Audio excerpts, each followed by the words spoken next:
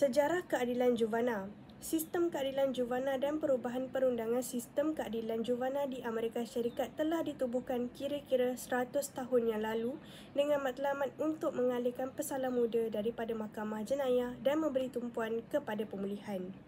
Pada abad ke-19 di Amerika Syarikat, kanak-kanak seawal usia 7 tahun boleh dibicarakan di mahkamah jenayah dan jika disabitkan kesalahan, mereka boleh dijatuhkan hukuman penjara atau mati. Kanak-kanak di bawah umur 7 tahun boleh dianggap melakukan jenayah tanpa niat serta boleh dikecualikan daripada dijatuhkan hukuman. Penubuhan mahkamah KAS dan kemudahan pemenjaraan untuk JUVANA adalah sebahagian daripada pembaruan era prosesif. Seterusnya, saya akan membentangkan tentang sistem keadilan JUVANA. Sistem keadilan JUVANA sangat berbeza mengikut bidang kuasa, organisasi mahkamah, prosedur pemprosesan kes dan kemudahan pembetulan JUVANA ditentukan oleh undang-undang negeri. Kebanyakan mahkamah JUVANA mempunyai bidang kuasa ke atas kenakalan jenayah, penderaan, pengabaian dan kes delikuensi kesalahan status. Dalam sistem keadilan JUVANA, mahkamah bertanggungjawab untuk jenis kes yang melibatkan kanak-kanak seperti pergantungan, penamatan hak ibu bapa, kes trafik JUVANA, pengangkutan nafkah anak, kebebasan dan kes persetujuan untuk berkahwin di bawah umur.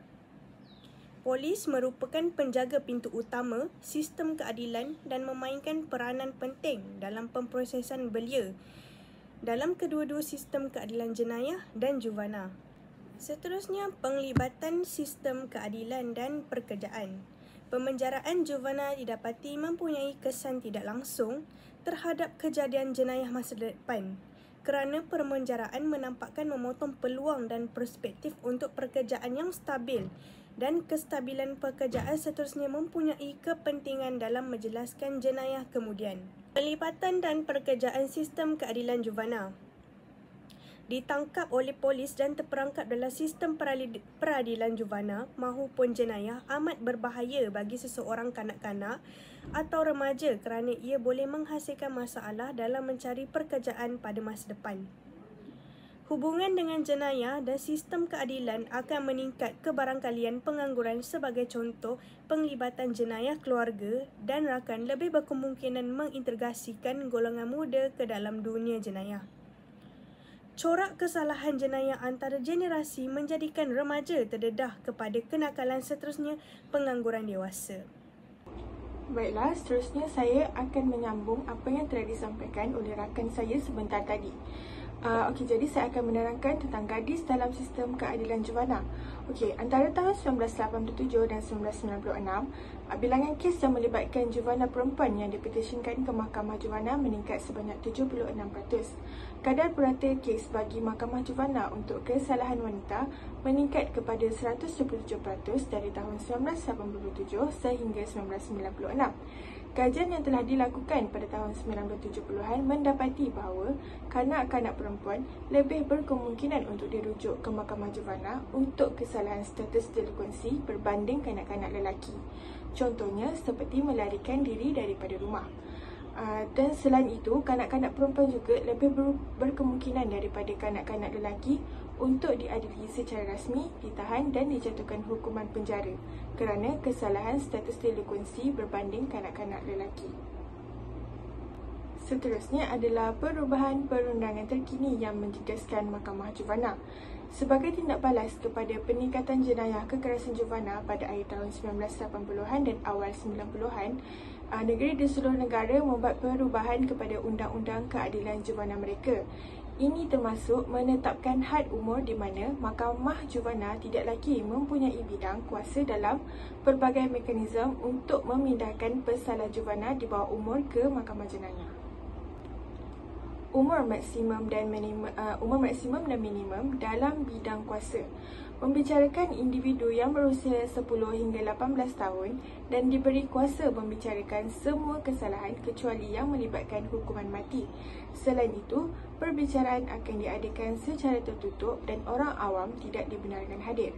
Perkataan sabitan atau hukuman tidak boleh digunakan dalam perbicaraan ini. Pesalah akan dihantar ke Pusat Pemulihan Akhlak sehingga berumur 21 tahun.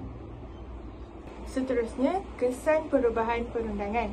pada tahun 1994, kira-kira 21,000 orang di bawah umur 18 tahun telah disabitkan dengan jenayah di Mahkamah Jenayah Negeri menurut Brown dan Lengan 1998, dan 40% daripada mereka disabitkan dengan kesalahan keganasan. Dianggarkan 12,000 daripada 21,000 itu adalah kes JUVANA yang telah dipindahkan melalui penepian mahkamah, fal langsung pendakwaan atau pengecualian berkanun. Antara kesan-kesan perubahan perundangan adalah hukuman. Brown dan Lengan 1998 dalam sampel kebangsaan mendapati peratusan yang lebih tinggi daripada pesalah JUVANA yang dipindahkan ke mahkamah dewasa untuk dijatuhi hukuman penjara berbanding mereka yang kekal di dalam mahkamah JUVANA. Sebanyak 63% daripada pesalah JUVANA ini yang dipindahkan ke mahkamah jenayah telah dijatuhkan hukuman penjara. Seterusnya adalah residivisme, pelaku jenayah yang melakukan kesalahan jenayah berulang kali. Kajian telah mendapati kadar residivisme yang lebih tinggi di kalangan JUVANA yang telah dipindahkan ke mahkamah dewasa berbanding yang kekal dalam sistem JUVANA walaupun ketika keterukan kesalahan dikawal. Para penyelidik menyimpulkan bahawa pemindahan ke mahkamah dewasa mungkin lebih cenderung untuk meningkatkan residivisme daripada mengurangkannya. Dan akhirnya ada sekelas ialah belia di penjara dewasa. Antara tahun 1985 dan 1997, bilangan pesalah di bawah umur 18 tahun dimasukkan ke penjara negeri meningkat lebih daripada 2 kali ganda, daripada 3,400 pada tahun 1985 kepada 7,400 pada tahun 1997 menurut STOM 2000. Dan 61% daripada mereka di bawah 18 tahun yang dihantar ke penjara negeri pada tahun 1997 telah disabitkan dengan kesalahan keganasan. Antara kesalahan JUVANA yang mereka banyak lakukan ialah kesalahan kekerasan. Oleh itu, jenayah JUVANA merupakan pendekatan menyeluruh yang merangkumi pencegahan, perawatan dan kawalan. Mereka juga menekankan kepentingan penyelidikan dan penilaian dalam meningkatkan pemahaman dan tindak balas kita terhadap jenayah JUVANA. Sekian, terima kasih.